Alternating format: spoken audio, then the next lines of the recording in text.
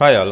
So போன வீடியோல நம்ம வந்து எப்படி வந்து ஒரு டேபிளை ஸ்டைல் பண்றது அப்படினு பார்த்தோம் ரைட். So இந்த வீடியோல நம்ம என்ன பார்க்க போறோம் அப்படினா எப்படி வந்து நம்ம கண்டென்ட்டை நம்மளோட பேரண்ட் எலிமெண்ட்டுக்குள்ள வைக்கிறது அப்படினு பார்க்க போறோம். So இதான் நம்ம வந்து overflow அப்படினு சொல்லுவோம். ஓகே. So அந்த overflow வந்து நம்ம மெஷர்மென்ட்டை பேஸ் பண்ணி கொடுக்கலாம். ஃபார் எக்ஸாம்பிள் இப்போ 50 பிக்சல் அப்படினு சொல்லி நான் ஒரு div வைக்கிறேன் அப்படினா அந்த divக்குள்ள எவ்வளவு கண்டென்ட் நிக்கும் அப்படிங்கிறது. So இப்போ நான் என்ன பண்றேன் அப்படினா ஒரு LinkedIn feed போறேன். ஓகே. இங்க போய்ட்டு ஏதாவது டெக்ஸ்டுவல் கண்டென்ட் ஏதாவது நல்ல பெரிய டெக்ஸ்டுவல் கண்டென்ட்டா நான் எடுத்துக்கிறேன். ஓகே.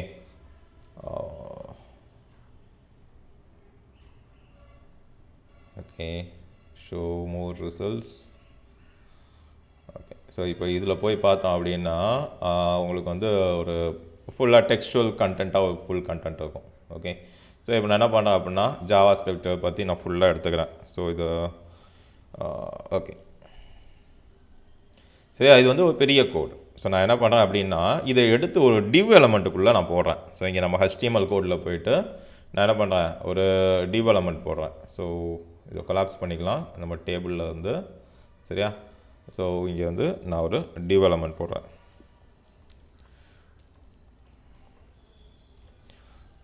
div சரியா. சோ இந்த div எலிமெண்ட்டுக்குள்ள ஒரு paragraph tag வைக்கிறேன். இந்த paragraph tag உள்ள நான் வந்து இத பேஸ்ட் பண்றேன். சோ இப்போ நான் போய் பார்த்தேன் அப்படினா என்னோட CSSல என்ன வரும். சோ இந்த மொத்த கண்டென்ட்டும் அதுல இருக்கும் ரைட்டா. சோ நான் என்ன பண்றேன் அப்படினா இப்போ இந்த div எலிமெண்ட்டோட width கண்ட்ரோல் பண்றேன். சோ நான் divக்கு ஒரு CSS எழுதுறேன். ஓகே. சோ divக்கு ஒரு CSS எழுதலாம். ஓகே. and இதோட height வந்து நான் ஒரு so height வந்து ஒரு 20 பிக்சல் ஒரு 100 பிக்சல் கொடுத்துக்கலாம். 100 பிக்சல் அப்படி நான் கொடுக்கிறேன். ஓகே. width வந்து ஒரு 150 பிக்சல். ஓகே. சேவ் பண்ணிட்டு இப்போ இத ரீலோட் பண்ணோம் அப்படினா இங்க பாருங்க இதுக்கு ஒரு பேக்ரவுண்ட் கலரும் கொடுக்கலாம். அப்பதான் நமக்கு வந்து தெரியும். சோ பேக்ரவுண்ட் கலர் வந்து இந்த மாதிரி இந்த லைட் கலர் கொடுத்துக்கலாம். ஓகே. சோ இப்போ நான் போய் ரீலோட் பண்ணேன் அப்படினா பாருங்க एक्चुअली div எலிமெண்ட்டோட சைஸ் இவ்வளவுதான். ஓகே. ஆனா கண்டென்ட் எல்லாம் பாருங்க அந்த div எலிமெண்ட்டுக்கு வெளியே வந்திருக்கும். சோ இது இன்னும் கொஞ்சம் நமக்கு பெருசாக்கிக்கலாம் அப்படினா 400 பிக்சலுக்கு 650 பிக்சல் அப்படினு கொடுத்தோம் அப்படினா இங்க பாருங்க ஓகே. சோ இப்போ வந்து கண்டென்ட் உள்ள போயிடுச்சு. 650 வேண்டாம். நம்ம வந்து ஒரு 350 கொடுக்கலாம். ஓகே. இத லைவ் சர்வர்ல ஓபன் பண்ணிக்கிறேன். ஓகே. ஒவ்வொரு தடவை நான் ரீலோட் பண்ண வேண்டிய அவசியம் இல்ல.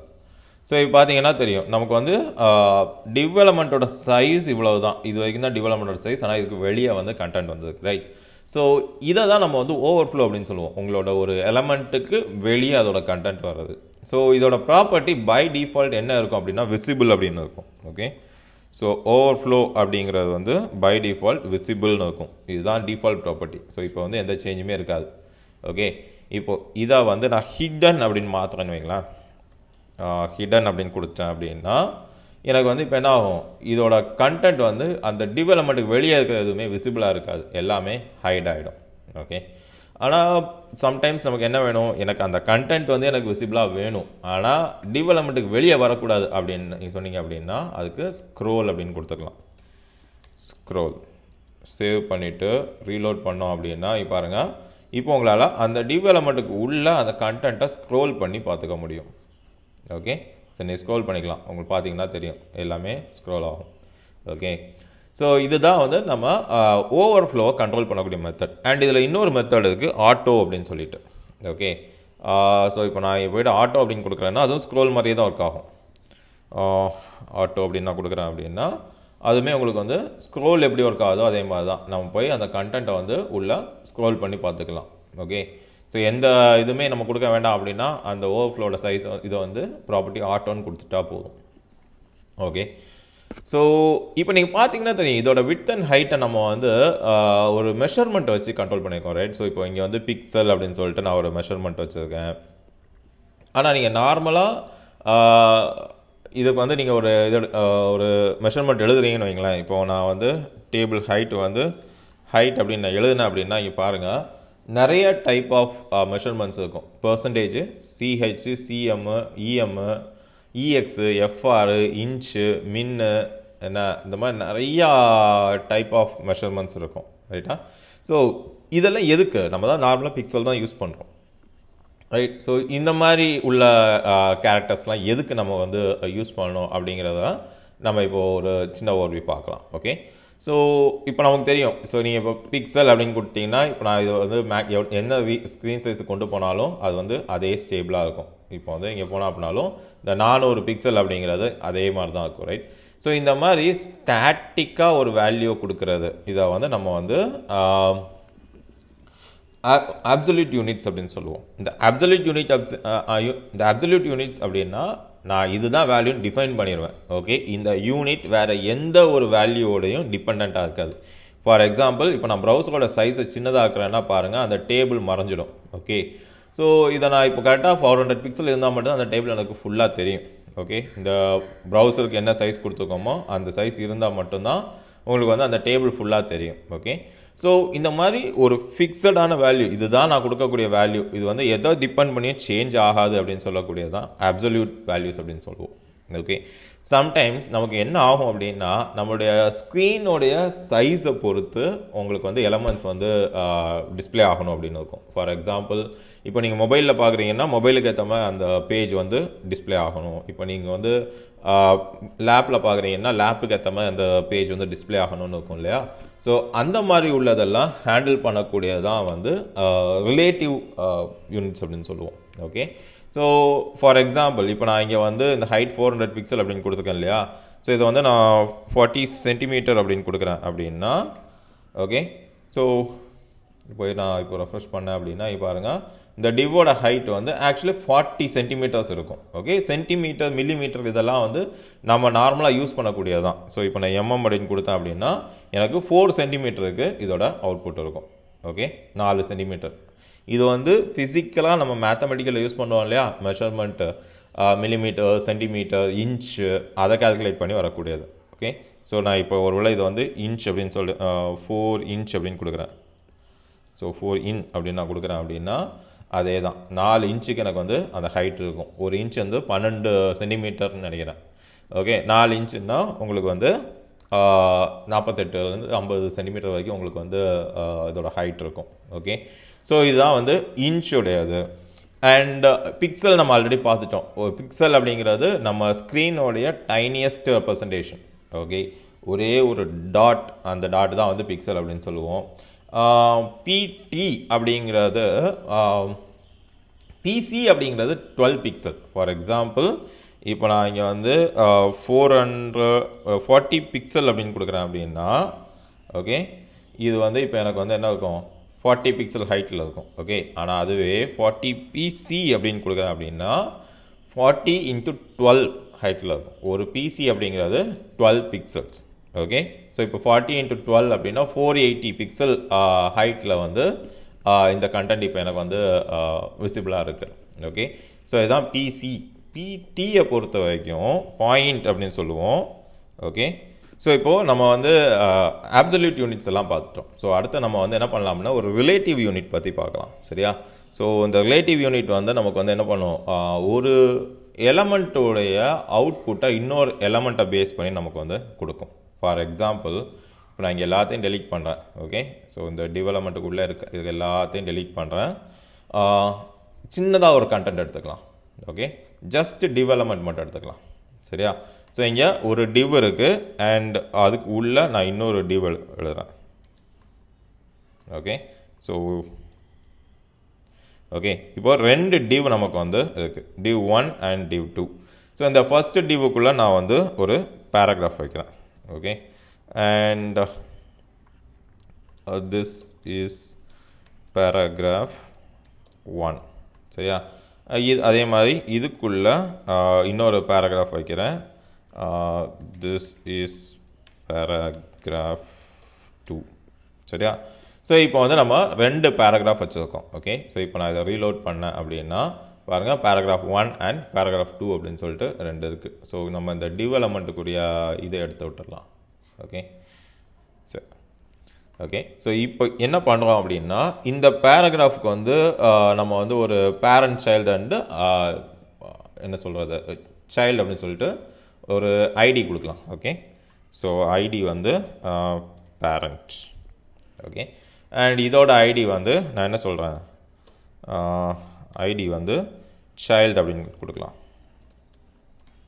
ஓகே ஸோ இப்போ நம்மக்கிட்ட ரெண்டு div element இருக்குது. ஒன்றுக்கும் பேரண்ட் அப்படின்னு ஒரு ஐடி இருக்குது, சைல்டு அப்படின்னு ஒரு ஐடி இருக்குது.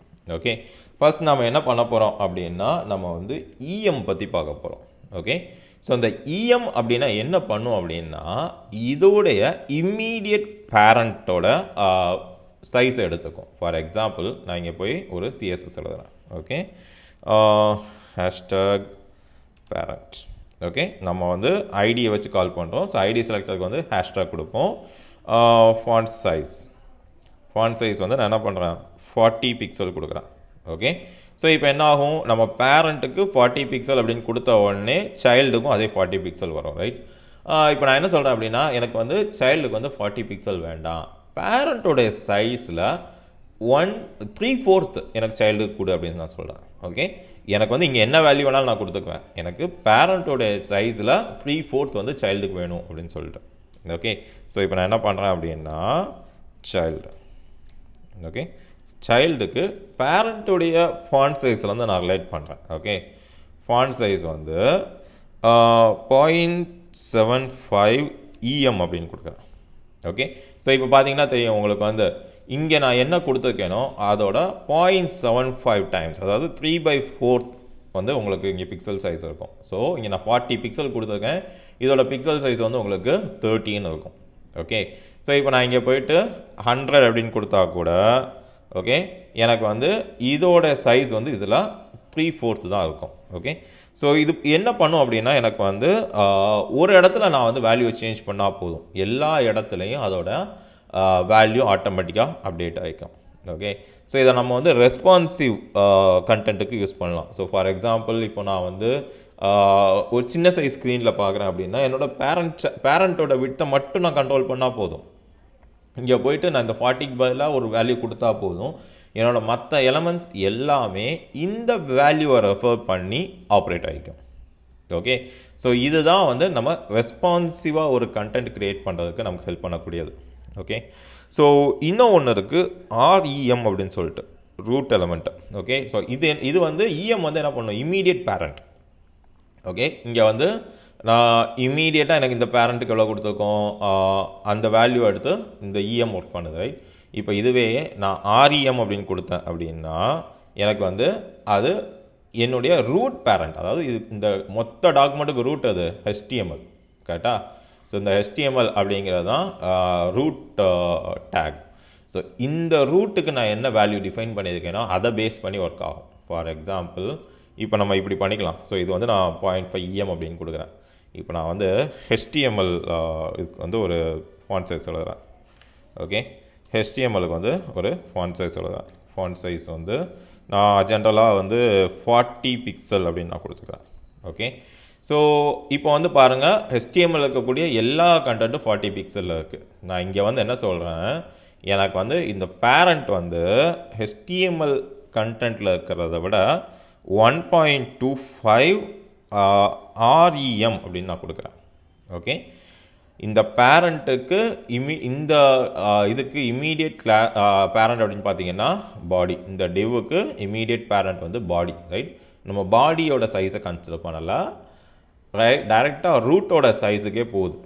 ஓகே 40 × 1.25னா எனக்கு இதோட வேல்யூ வந்து 50 பிக்சலாக இருக்கும். ஓகே இப்போ என்ன ஆகும் இது 50 பிக்சலாக எனக்கு இங்கே ரெண்டர் ஆகுது, இதோட 0.75% எனக்கு வந்து இந்த சைல்டு வந்து ரெண்டர் ஆகும். ஓகே ஸோ இப்படி தான் வந்து REMமும் EMமும் ஒர்க் ஆகும். ஓகே ஸோ இது வந்து கொஞ்சம் கரெக்டாக நீங்கள் புரிஞ்சுக்கணும். ஏன்னா நம்ம வந்து ரெஸ்பான்சிவான ஒரு வெப்சைட் க்ரியேட் பண்ணணும்னு ட்ரை பண்ணும்போது ஃபுல்லாகவே இந்த மாதிரி தான் இருக்கும். நம்ம வந்து எதுக்குமே ஸ்டாட்டிக்காக போயிட்டு இங்கே வந்து எனக்கு 100 பிக்சல் கொடு 75 பிக்சல் கொடு நம்ம சொல்லிட்டோம் அப்படின்னா நம்ம ஸ்க்ரீன் சைஸ் சின்னது ஆனால் கூட அது வந்து உங்களுக்கு ரெஸ்பான்சிவாக வராது. அதை அவாய்ட் பண்ணுறதுக்கு தான் நம்ம என்ன பண்ணுறோம், இந்த மாதிரி வந்து ரிலேட்டிவ் இது யூஸ் பண்ணிக்கிறோம். ஓகே, ஸோ இப்போ நம்ம இன்னொன்று பண்ணலாம். இப்போ நான் இது ஃபுல்லாக ரிமூவ் பண்ணிடுறேன். ஓகே, இந்த டேபிள் டிவ் இது எல்லாத்தையுமே நான் ரிமூவ் பண்ணிடுறேன். ஓகே, ஸோ இப்போ வந்து நான் என்ன பண்ணுறேன் அப்படின்னா ஒரு வியூ போர்ட், ஓகே, VWVH அப்படின்னு சொல்லிட்டு கான்செப்ட் இருக்குது. ஸோ இந்த வியூ போர்ட் அப்படின்னா வேறு ஒன்றும் இல்லை, இந்த ப்ரௌசரில் நம்ம எவ்வளோ ஏரியா பார்க்குறோமோ அதுதான் view board. Okay, for example நான் இப்போ இங்கே வந்து ஒரு டிவ் எலமெண்ட் வைக்கிறேன். ஓகே, ஒரே ஒரு டிவ் எலமெண்ட் மட்டும் வைக்கிறேன். சரியா, இந்த டிவ் எலமெண்ட்டுக்கு நான் போய் ஒரு CSS எழுதுறேன். ஓகே, டிவ் எலமெண்ட்டுக்கு ஒரு CSS எழுதுறேன். விட்த் வந்து நான் என்ன சொல்கிறேன், ஒரு 100 பிக்சல் அப்படின்னு நான் கொடுக்குறேன். ஓகே, ஹைட்டு வந்து 100 பிக்சல். ஓகே, பேக்ரவுண்ட் கலர் வந்து அக்வா கொடுத்துக்கலாம். சேவ் பண்ணோம் அப்படின்னா ஸோ இந்த இடத்துல வந்து நமக்கு ஒரு கலர் இருக்குது, ரைட். ஸோ 100 பிக்சல் பை 100 பிக்சலில் ஒரு கலர் இருக்குது. நான் இப்போ என்ன சொல்கிறேன், எனக்கு என் ஸ்க்ரீனில் எவ்வளோ தெரியுதோ, இப்போ எனக்கு இந்த வியூ போர்ட் தெரியுது இல்லையா, இந்த வியூ போர்ட்டோட 50% எனக்கு வந்து காட்டு விடத்தில் அப்படின்னு நான் சொல்கிறேன். ஓகே, எனக்கு வந்து ஸ்க்ரீன் என்ன சைஸ் அப்படின்றது தெரியாது, இந்த வியூ போர்ட்டோட மெஷர்மெண்ட் வந்து என்ன சைஸ் அப்படின்றது தெரியாது. நான் இங்கே போயிட்டு என்ன பண்ணுறேன் அப்படின்னா 50 VW அப்படின்னு நான் கொடுத்து சேவ் பண்ணிடுறேன். ஸோ என்னோட வியூ போர்ட் என்ன சைஸில் இருக்கோ அதோட 50% எனக்கு தெரியும். நான் இங்கே வந்து இது இப்படியே எவ்வளோ தூரம் நான் வந்து இதை பெருசாக்கினாலும் என்னோட வியூ போர்ட்டோடைய 50% தான் உங்களுக்கு அங்கே இருக்கும். நான் இதை சின்னதாக்கினாலும் அதே கான்செப்ட் தான், இதை நான் சின்னதாக்கினாலும் வியூ போர்ட்டோடைய 50% இருக்கும். ஸோ அதே மாதிரி தான் VH. ஓகே, ஸோ இங்கே போயிட்டு நான் என்ன பண்ணுறேன், 50 VH அப்படின்னு கொடுக்குறேன். 50 VH அப்படின்னு நான் கொடுத்தேன் அப்படின்னா என்னுடைய வியூ போர்ட்டு எவ்வளோ ஹைட்டில் இருக்கோ அதோட 50%, அது என்ன சைஸ் ஆஃப் ஸ்க்ரீனாக இருந்தாலும் சரி, சின்ன மொபைல் ஃபோனாக இருந்தாலும் சரி, லேப்டாப்பாக இருந்தாலும் சரி, அதோடைய ஸ்க்ரீன் சைஸ் வியூ போர்ட்டை பேஸ் பண்ணி இதோட ஹைட் அண்ட் விட்த் வந்து சேஞ்ச் ஆகிக்கும். ஓகே, ஸோ நமக்கு அடுத்து நம்ம பார்க்குறது வந்து பர்சன்டேஜ் நம்ம நார்மலாகவே பார்த்துருப்போம், ரைட். நான் இன்னொரு டிவ் எலமெண்ட் வைக்கிறேன் இதுக்குள்ளே, டிவ். ஓகே, ஸோ இந்த டிவ் எலமெண்ட்டுக்கு வந்து நான் வந்து ஐடி வந்து இன்னர் அப்படின்னு நான் கொடுக்குறேன். ஓகே, ஸோ இந்த டிவுக்கு ஐடி இன்னர்னு கொடுக்குறேன். ஸோ இந்த இன்னருக்கு வந்து நான் வந்து ஒரு CSS எழுதுறேன். Okay, inner background colour. So first background colour வந்து ரெட்டுன்னு கொடுத்துக்கலாம்.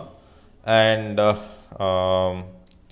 ஹைட்டை வந்து 10% அப்படின்னு கொடுக்குறேன். ஓகே, அண்ட் விட்த்தை வந்து ஒரு 25% அப்படின்னு நான் கொடுத்துருக்கேன். ஸோ பார்த்தீங்கன்னா இந்த பர்சன்டேஜ் அப்படிங்கிறது இதோட பேரண்ட் எலமெண்ட்டோட ப்ராப்பர்ட்டிஸ் வச்சு ஒர்க் ஆகும். ஸோ இப்போ பார்த்தீங்கன்னா இந்த பர்டிகுலர் டிவ் எலமெண்ட், இந்த ப்ளூ கலர் டிவ் எலமெண்ட் இருக்கு இல்லையா, ஸோ இந்த டிவ் எலமெண்ட்டுக்கு உள்ளே நான் இன்னொரு டிவ் எலமெண்ட் வச்சுருக்கேன். ஸோ இங்கே பார்த்தீங்கன்னா இந்த டிவுக்கு உள்ளே நான் இன்னொரு டிவ் வச்சுருக்கேன்.